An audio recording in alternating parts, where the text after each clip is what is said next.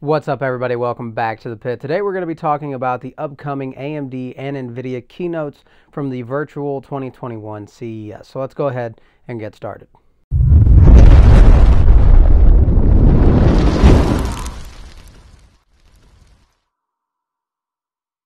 Okay, so we're expecting a lot of information to be coming out from all the major companies, Nvidia, AMD, and Intel as well. We're expecting leaks about Ryzen, Threadripper, Radeon processors, lower end GPUs from Nvidia, and some Rocket Lake news as well. So we're going to talk about what we're expecting, what has been leaked, and what we think would be good for the industry. So we're going to start off with AMD, Ryzen 5000, and what we hope is the Threadripper 5000 series as well. So there's been a lot of leaks coming out about what to expect. I think we're going to see some things we don't expect, and we're going to have some confirmation to some things that we're already pretty sure are coming. So the first thing I want to talk about is low-end Ryzen 5000 SKUs.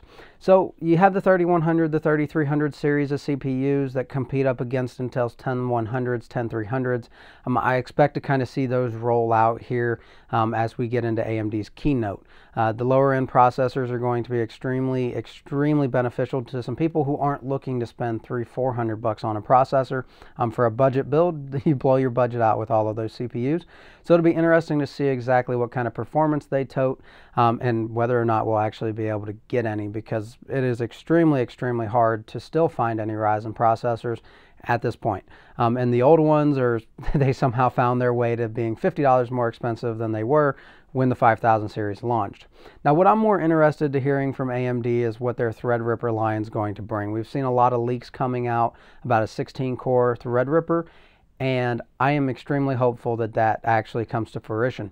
Now, there's a lot of people that are concerned about a 16-core variant from the Threadripper series, and rightfully so. Everybody keeps wanting more and more cores, and depending on your application, that could be great. And I definitely would benefit from 24 cores over 16 in the content creation market, but it is so darn expensive that I can't in any way justify doing it.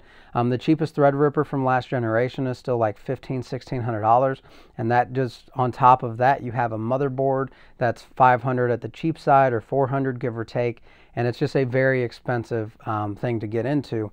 Now, a 16-core Threadripper, that they used to have one back a couple generations ago, bringing that back could completely change the game for a lot of content creators and for AMD's stock themselves.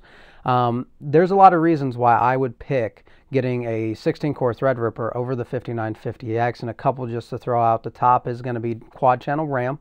DDR5 is coming. With that, we're going to have quad-channel RAM support with DDR5 with content creation is going to be insane. Compared that to the 5950 with like dual channel DDR5, it's going to be a completely different ball game. You're also going to get access to a whole lot more PCIe lanes than you will on the desktop variant of the Ryzen CPUs. So if you need the PCIe lanes or quad channel RAM, we do a lot of memory intensive workloads on the channel. It is definitely going to be worthwhile at that point. The question is, where do they slot it in? So you have the 5950 at $800. I want to say the lowest Threadripper variant is somewhere around $1,500. If that fell between $1,000 and $1,200, I think it would be perfect. It would definitely be a CPU that I'd be interested in getting my hands on. It'd be interesting to see where it would land in gaming, because 16 cores, at least with this guy, it doesn't really detrimentally do anything to the gaming workloads. If you take, a 24-core Threadripper, sometimes you actually get better gaming performance by turning off some of those cores. So it'll be interesting to see how that all plays out, what the PCIe lanes do, because you don't really need PCIe lanes or quad-channel RAM for gaming at all. So I really am hopeful for that CPU, because that will be my introduction into the workstation computers, and for here on the channel. Going to be a lot of fun with that. Now, also expecting to hear a lot about the Radeon GPUs, the lower end SKUs. So this is a 5600 XT GPU. I actually thought it was one of the best budget-oriented GPUs. So I believe when it launched, it was right around $300. I thought it was a great card at the time. You had really good 1440p performance, a very top end of 1080p at the time, and definitely this generation of graphics cards has moved the benchmark. But expecting a 6700 XT of some sort, 66 and maybe a 65, just kind of seeing how far down the line they go. But I would assume a 6700 XT would be a thing. probably right in about the $400 price point. And then I would assume a 6500 XT would kind of take the place of the 5500s. So it'll be interesting to see where they go with that. But that's definitely something that AMD's got in their back pocket, because now we're going to talk about what we expect from Nvidia. So we've had leaks over the last several weeks from Nvidia, not from Nvidia, but companies around that have toted about a 3050, a 3050 Ti, and a 3060. We had a video that we'll have in the link, in a link for the video down in our description, talking about the specs for all of those cards. But we expect from the Nvidia camp during their keynote to kind of cement that and let us all know they're actually coming, what the price point is, and when to expect them. Now, with that being said, that's going to be that direct competition to those low-end Radeon SKUs. The question that I have is, are any of them going to actually be obtainable? We've had this very weird, very odd stock through about the last 6 months, give or take. And with that, I'm not sure whether it's going to hinder everything even more. I can't imagine that people are going to think they can buy up $200 GPUs and sell them for $400 on eBay or $500, and they're going to just continuously get this scalping cycle that just doesn't seem to end, especially with where Bitcoin is. It's not helping our cause any. I mean, I remember seeing pictures of like 3080s in a mining rig and all kinds of crazy stuff going on. So hopefully the more SKUs coming out isn't going to hinder your ability to get one. I would assume you'll have an actual opportunity on Newegg or launch days to actually get these cards, because they're not going to be as wanted by the community as a 3080 or a 3090 or 3070. So I think you'll have a better opportunity to get the lower end models if that's what you're looking for.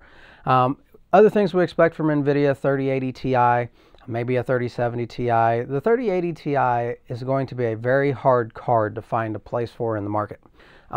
We've heard about it coming with 20 gigs of GDDR6X RAM, kind of taking back where you had that 16 gigs from all the AMD SKUs. The places, you only have about a 10% difference in gaming from the 3080 to 3090, and the price difference is massive. You're $800, 700 on the low end, 810 on the high end, to $1,500 for all that extra RAM and not a whole lot of gaming performance. Where does the 3080 Ti fall in? Is it $1,000? Is that going to be the direct competitor to the 6900 XT? Because it can't beat the 3090 in gaming and have a justifiable price point cheaper than the 3090. AMD, or not AMD, but Nvidia is not going to come out and blow their 3090 out of the water, because they want people to buy the 3090. So it's going to be really hard for them to wiggle in the 3080 Ti and it be a justifiable SKU compared to the 3080 or the 3090. So it'll be interesting. If you're losing 4 gigs of RAM and you have the same gaming performance as the 3090, but you get that for $1,200 instead of $1,500, maybe that'll make sense to people. It just kind of depends, because a 3090 isn't for gaming. It's for workstation. It's a Titan-like card. But with that being said, I can't wait for either one of them. We're going to be covering them same day. Now we're going to talk about Intel and what we're expecting from them. So been seeing a lot of leaks coming out of the Rocket Lake set of CPUs, so we're expecting those to actually start launching in March. My assumption here is that if Ryzen 5000 is still unobtainable by then Intel should actually expect to have a fairly good amount of CPUs sold if their stock isn't god-awful as well. If you don't have an option, you walk into the Micro Center, you're on Newegg, you're building a computer now, and there's a 11900K for $500, and there's not even a Ryzen CPU anywhere near that that you can actually get that's going to kind of give you that high-end performance, you're probably going to go with Intel at that point. So the problem with Rocket Lake is you're still on 14 nanometer. So we know that nothing has drastically changed. We're on the LGA 1200 socket, so we're still where we were with the 10,000 series, which is good. They don't need to change that socket. It provides plenty of power. We're still on 14 nanometer, so what that is, my assumption is, they're just cranking up and kind of perfecting the 10th generation processors. Here's my my big Intel fumble. They cut out 2 cores from the 11900K. So the 10900K was at 10 cores. The 11900K is going to be back at 8. Then you'll have the 11700K, I believe, at 8 too. So really what's going to be interesting to me is kind of the low-end SKUs, the 11600K. Where's that going to line up? and anything below that. The 11900K, we will definitely try and get one in studio so we can play with it, but I don't expect anything besides a very hot, very high power consumption computer or processor that can overclock like crazy. They were toting 5.3 gigahertz boost frequency. To be completely honest with you, that's not even impressive anymore. You can overclock almost any Intel chip that you get that's a K variant to 5 gigahertz with pretty much minor changes to the voltage, and it's pretty stable. So it is time for Intel, and I hope after Rocket Lake it happens. They need to get off of 14 nanometer. It is time to start actually stepping it up, because you have no justifiable, if you have a 9900K, there is no reason, nothing that you can justify going to a 10th series or an 11th generation processor right now.